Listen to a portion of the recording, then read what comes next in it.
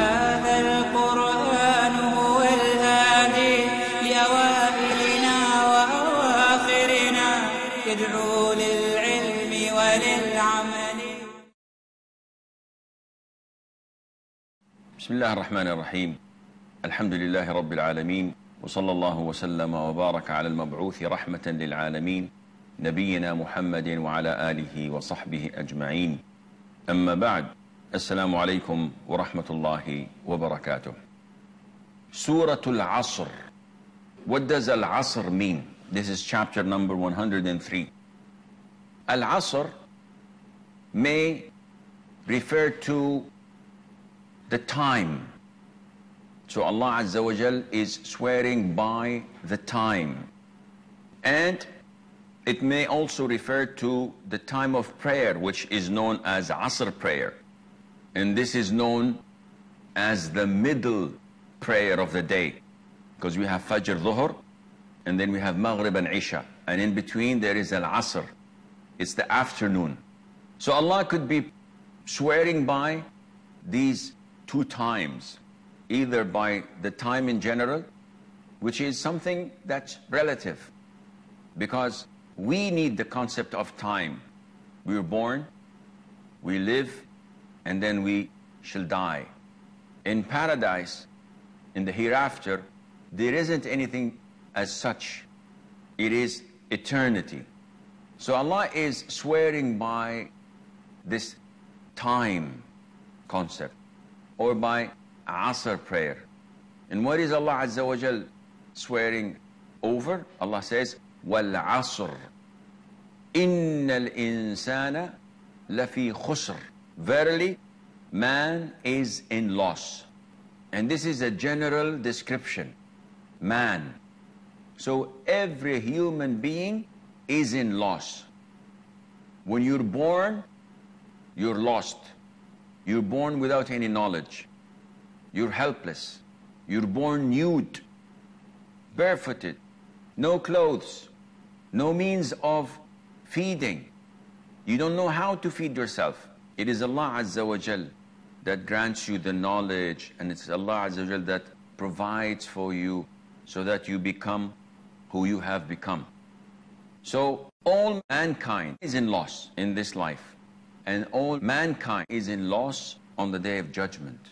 Because if man does not fulfill what Allah has created him for, then he has lost. So man is in loss with the exception. There is an exception. For every rule there is an exception. Allah says, إِلَّا الَّذِينَ آمَنُوا وَعَمِلُوا الصَّالِحَاتِ وَتَوَاصَوْا بِالْحَقِّ وَتَوَاصَوْا بِالصَّبْرِ. Four things. Allah says, except those who believe and do righteous deeds and advise one another in virtue and righteousness, or recommend one another for virtue and righteousness and truth, and they advise one another in patience and tolerance. Four things, if you do them, you're not in loss. Imam al-Shafi'i, may Allah have mercy on his soul, said, if mankind ponder upon this surah, it would have sufficed them. Allah Azza wa Jal is giving you the way out. Allah Azza wa Jal is giving you the means of success and how not to be in loss. You have to believe and do righteous deeds. And these two are the pillars for being saved. You have to believe in Allah, meaning that all your deeds have to be sincere for His sake, not associating others with Him. You don't intend with your deeds anything than the face of Allah Azza wa Jal. And you do righteous deeds, meaning that you have to follow the footsteps of the Prophet ﷺ. So all what you do it in compliance with the Sunnah. You do not innovate, you do not reduce or deduct any of the good deeds. You do it all in accordance to His Sunnah sallallahu alayhi wa alihi wa sallam. And part of that is to advise and recommend one another on righteousness and on truth. So it's not enough only to believe and follow the footsteps of the Prophet ﷺ without implementing it, and that is by preaching Islam, calling people to Islam, advising one another to learn about the truth. And this requires the fourth thing, which is to be patient and tolerant. Because do not expect that you will call people to Islam and no harm would come to you. Look at the Prophet ﷺ. He called people to Islam. What happened? He was attacked. He was abused. They slandered him with so many bad things. They tried to assassinate him. Likewise, look at all the righteous and the pious people who came after him. This is the norm. Allah says in Surah Luqman, Ya bunay, aqim as-salata, wa'mur bil-ma'rufi, wanha 'anil munkar, wasbir 'ala ma asabak. Establish prayer and enforce virtue and prevent vice and evil, and be tolerant to what will happen to you, because the norm is that they will attack you and you will find harm because of this. And Allah Azza wa Jal in this surah tells us that whoever wants to be on the righteous path, whoever wants to be saved from hellfire, he has to abide by Allah's law and implement these four things: to know, to follow the sunnah, to call people to it, and to have patience on whatever comes as a result. This is a great surah that one should make it his mission and vision in life, because then he will not be among those who are in loss. The following surah, chapter 104, is Surah Al Humazah. And Allah Azza wa Jal begins this surah by a threat, where Allah Azza wa Jal says, Waylun likulli humazatin lumazah. Woe to every humazah and lumazah. And the scholars have differed in the meaning of these two words, humazah and lumazah. Some of them say they all mean the same. And that is those who slander, those who say bad things. And the most likely authentic opinion is that humazah is what you do by action, and lumazah is by what you do in words. الَّذِينَ يَلْمِزُونَ الْمُطَّوِّعِينَ. The hypocrites used to say bad things about the people who came with charity. So yalmizun is by words. So humazah is by action. So when you talk about something and you make an expression with your face or with your hands, this is hamz. So if someone says, do you know about this da'i, so and so, is very famous, and you say, this is hamz. If you make an expression on your face showing your disapproval, this is hamz. Lumazah is when you say something. So if you say that, yeah, he's like this and he's like that, and you backbite him, this is lamz. For those who make such remarks, Allah Azza wa Jal says, Waylun likulli humazatin lumazah. Woe is to them, to such a person whose description is الَّذِي جَمَعَ مَالًا وَعَدَّدَهُ. He's the one who collected money, who gathered money and counted it and prepared it. So it is he who gathers wealth and counts it tries always to be updated. How much I have? How much did I gain? How much did I lose? He gathers money, does not spend it where Allah told him to do so. Doesn't give zakat, doesn't give charity. His next of kin are starving and suffering, and he doesn't give them anything. His parents are in need, he doesn't give them anything. He just collects wealth. This is a description of a person who is bound to hell. يَحْسَبُ أَنَّ مَالَهُ أَخْلَدَهُ. Why does he collect the money? Because he thinks that his wealth will make him last forever. His wealth would make him immortal, either by thinking that it will prolong his life as if he's not going to die, or that the money he spends will make his memory last forever. This is what disbelievers think. They gather the money, they collect it, and they think that they will live with this money forever, not knowing that this is a test from Allah Azza wa Jal to those whom Allah favors them with such a wealth. We have a short break. Stay tuned, and inshallah we'll be right back.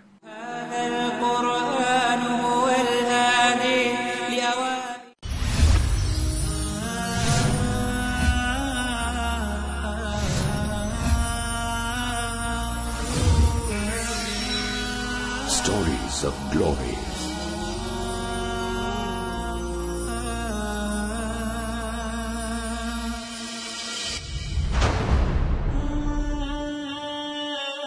From a habitual stammerer to a spectacular orator, couldn't even confidently say his name. Zakir could not even dream of speaking in front of 25 people. Biznillah, by the will of Allah. Now has more than 100 million viewers.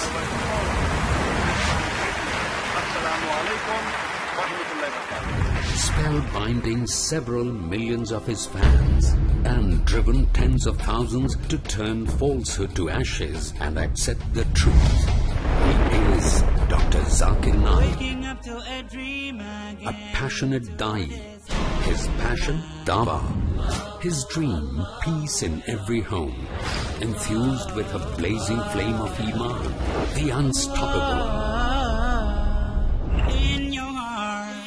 Conferred and honored with multiple international awards for his dawah endeavors worldwide. Looking into your eyes, mysteriously bright. Think I'm gonna go nowhere else for just a little while. Dr. Zakir Naik, Chairman of the IRF Educational Trust and President of the Islamic Research Foundation, Mumbai.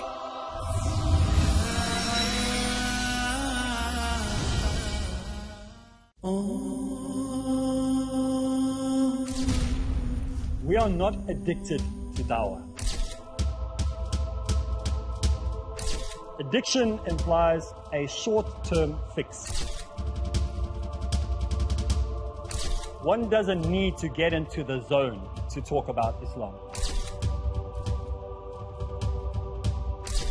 You do dawah because it is a natural result of your commitment to Allah. If you don't talk, people are going to walk.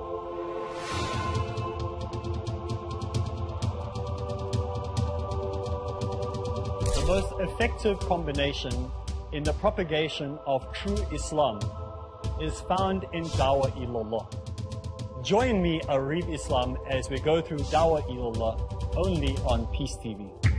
Follow the tips to make the task of dawah result-oriented in Dawah Ilallah, next on Peace TV.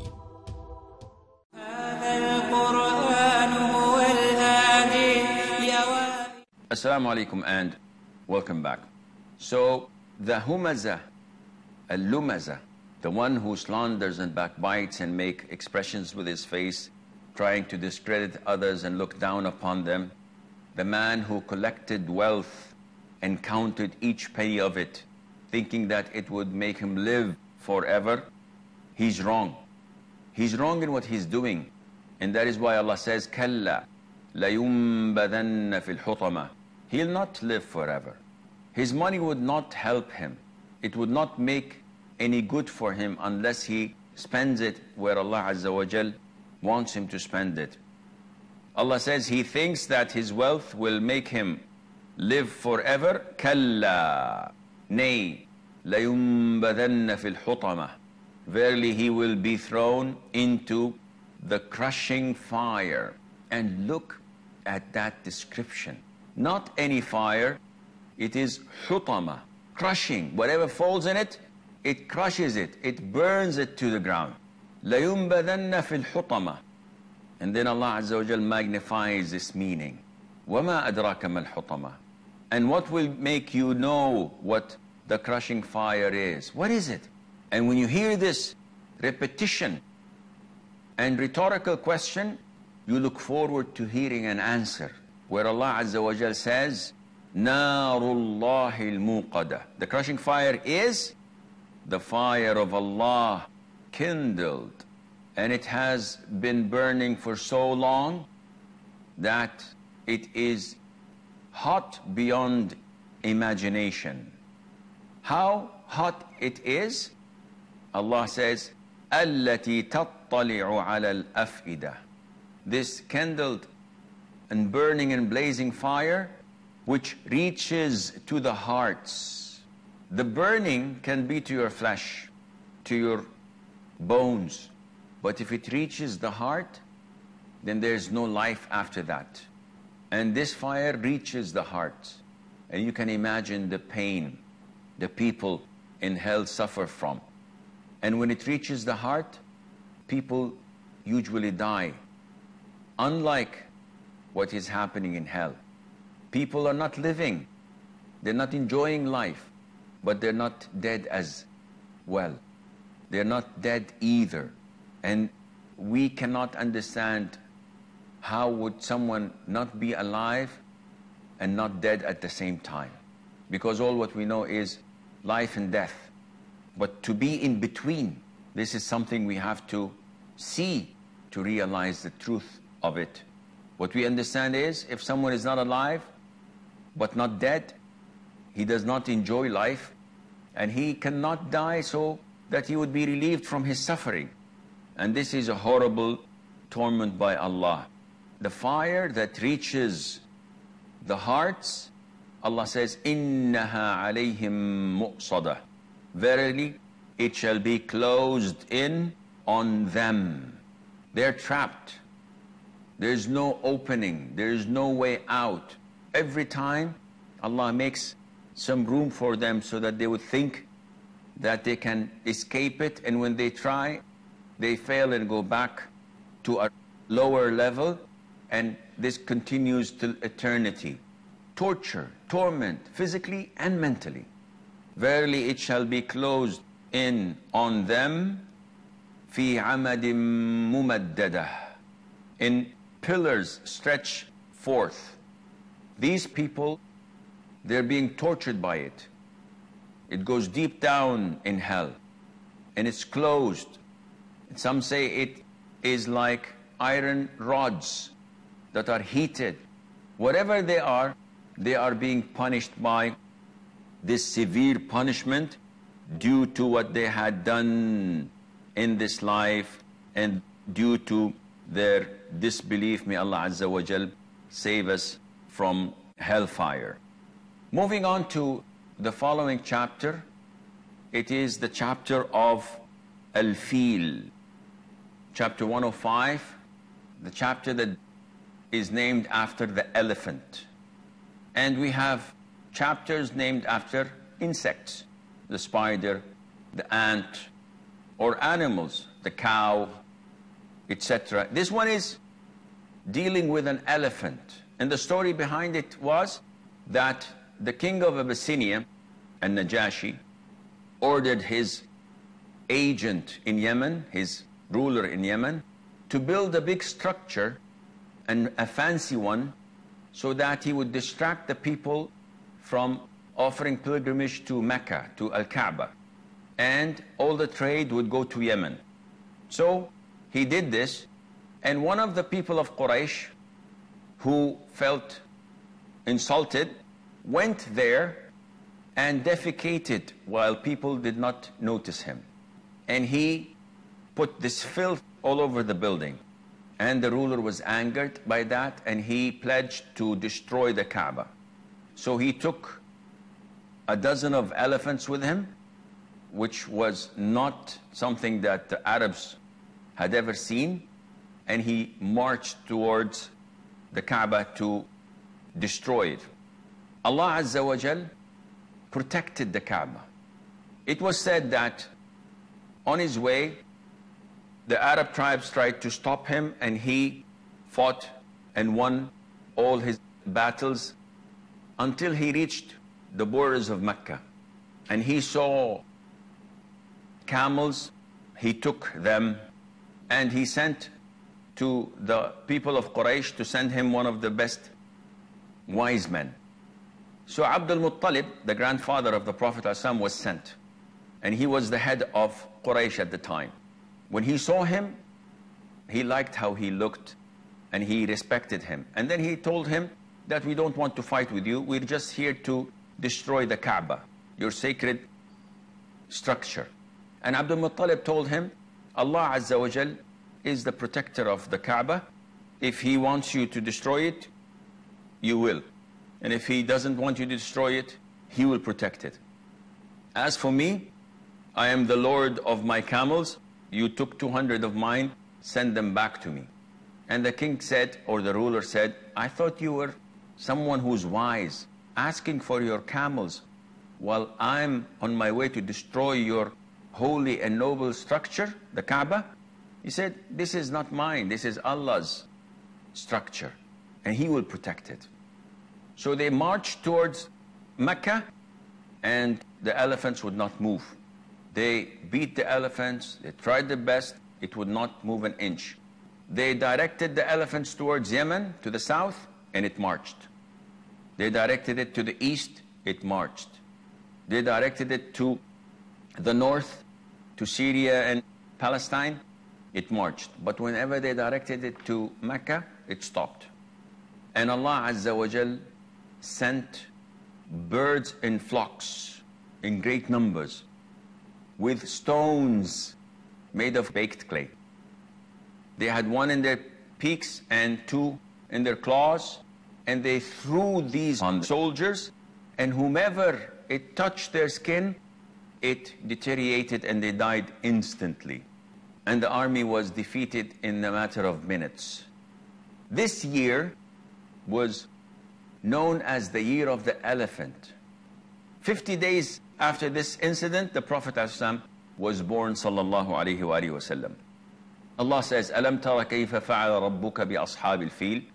Have you not seen how your Lord dealt with the owners of the elephant? This is addressed to the Prophet ﷺ, but he wasn't there. So Allah is saying to him, didn't you know? Allah is informing him and those who come after him. Allah says, Alam yaj'al kaydahum fi tadlil? Did He not make their plot go astray? Their plot to destroy the Kaaba.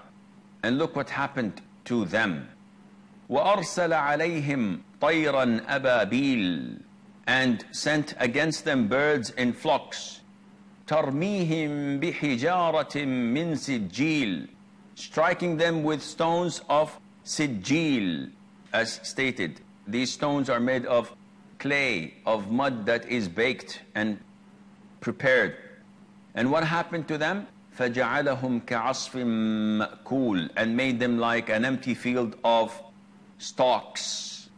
So after this was all over, if you see them scattered in the battlefield as if it is a farm of corn where a herd of sheep went in and ate and stepped on everything, destroying it. Look at the description, how Allah portrays the field to us. It's like a flock or a herd of sheep coming in, eating and destroying and stepping on everything. After they leave, you can see the destruction everywhere. Allah Azza wa Jal had sent this, and this was known to all of Arabia, that Allah has protected His house.